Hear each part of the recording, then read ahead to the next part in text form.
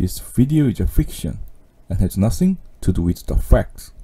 빨간 마스크와 파란 마스크의 딸인 보라 마스크는 사람이 아닌 마스크 원기들 사이에 태어난 존재입니다. 그리고 나이대별로 다양한 모습으로 변신이 가능하다 보니 실제 그녀의 나이를 추측하기가 좀 애매한 부분이 많습니다. 왜냐하면 대부분의 마스크 몬스터들은 대부분 원래는 사람이었던 존재들이기 때문입니다.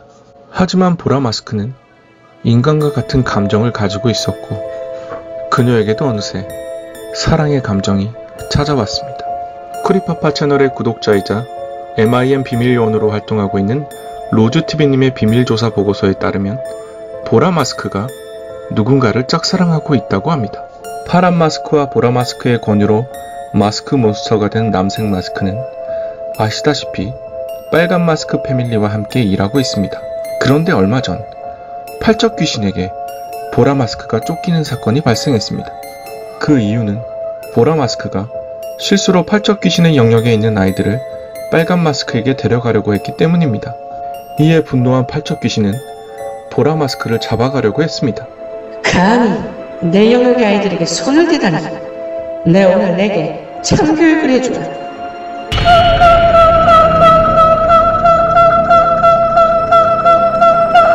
포자가 들어간 단어에 강한 공포심을 가지고 있던 보라 마스크는 자신의 능력도 제대로 쓰지 못하고 큰 위기를 맞았습니다. 아빠, 나 여기 팔척 귀신 구역인지 모르고 활동하다가 걸렸어. 도와줘, 유유. 저 뽀뽀뽀 소리 너무 듣기 힘들어. 이때 빨간 마스크와 파란 마스크는 하얀 마스크와 노란 마스크의 습격으로 정신이 없었습니다. 닥터 포마드, 감히 여기가 어디라고. 하얀 마스크가 최고다.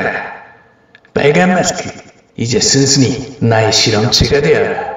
마스터, 입냄새 공격 준비됐습니다. 이런 치사하게 응가하는 중에 쳐들어오다니. 지금 하얀 마스크랑 노란 마스크가 쳐들어와서 정신이 없어. 그래, 남색 마스크 보낼게. 조금만 참아, 딸. 시간을 좀 끌어야겠군. 소환! 피타고라스! 가라, 피타고라스. 두통 유발, 피타고라스의 정리. 피타고라스, 직각삼각형의 빗변의 제곱이 두 직각변의 제곱에 합각한다는 것을 증명해보라고. 마스터, 너무 괴로워요. 저 수포자예요. 피타고라스 너무 싫어요. 이런 한심한 녀석을 봤나. 나처럼 의대 나와서 의사 되려면 수학은 필수야. 피타고라스의 정리라. 이거 참 오랜만이군. 상황이 이러이러하니 자네가 좀 가주게. 팔척귀에게 정면으로 맞서지는 말고 주의를 끈 다음 도망치게. 네, 알겠습니다. 보라 마스크는 제가 책임지고 구해오겠습니다. 멈추십시오, 팔척귀님. 너는 누구지? 완전 내 스타일인데 여친 있어, 포? 저는 남색 마스크라고 합니다. 이번 일은 보라 마스크가 팔척귀님의 영역인지 모르고 저지른 짓이니 빨간 마스크님의 얼굴을 봐서라도 한 번만 용서해 주시지요. 소문은 들었어, 포. 하지만 제 아무리 빨간 마스크의 딸이라 해도 내 영역을 침범한 이상 용서할 수 없어. 할 수 없군요. 결례를 용서하십시오.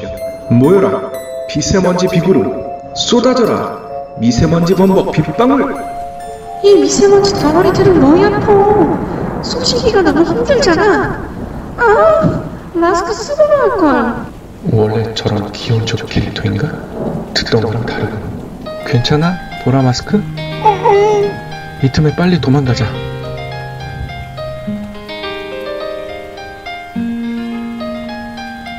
이제 괜찮아. 여긴 내가 만든 구름 속의 허상결계야. 아무리 팔척귀라도 여기까진 못 쫓아올 거야. 고마워, 앤디. 아니, 남색 마스크. 그냥 앤디라고 불러도 돼.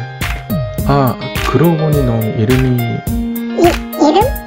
그러고 보니 나 보라 마스크라고만 했지. 이름이 없구나.